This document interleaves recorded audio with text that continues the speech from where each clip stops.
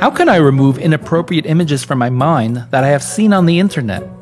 So number one is that the most important thing is that we're told that you can't push away darkness with sticks. In order to push away darkness, you need light.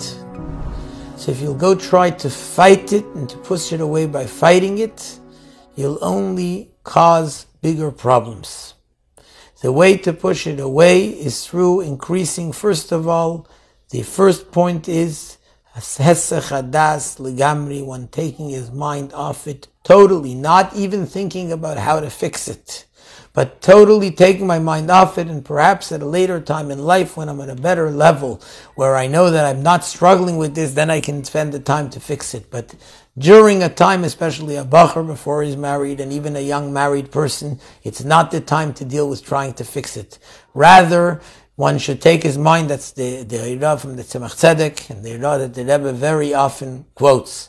Take one's mind off it 100%. Don't think about it. If the Yetzer Hara comes to try to make you think about it, instead think words of Torah, holy words, words of Kedusha. It's important for one to always have on his mind something in Torah, a Mishnah, Perek Tanya, Perek Tilim, something that I can fill my mind with light and holiness, and ma'at oir, a little bit of light, and how much more so a lot of light is doiche, pushes away harbi min ha'chayshech, a lot of darkness. But it's not something which a person should be thinking about. Number one, it brings a person to depression.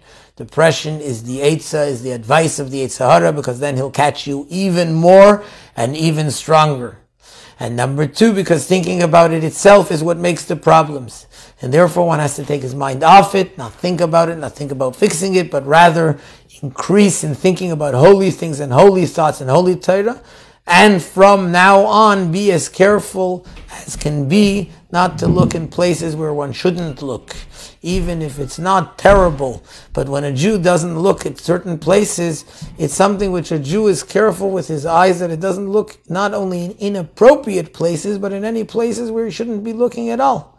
And when one's extra careful with that, and careful also from now on, mikanu lahaba, but for anything of the past, take his mind off it and increase only in thinking words of Torah and holiness.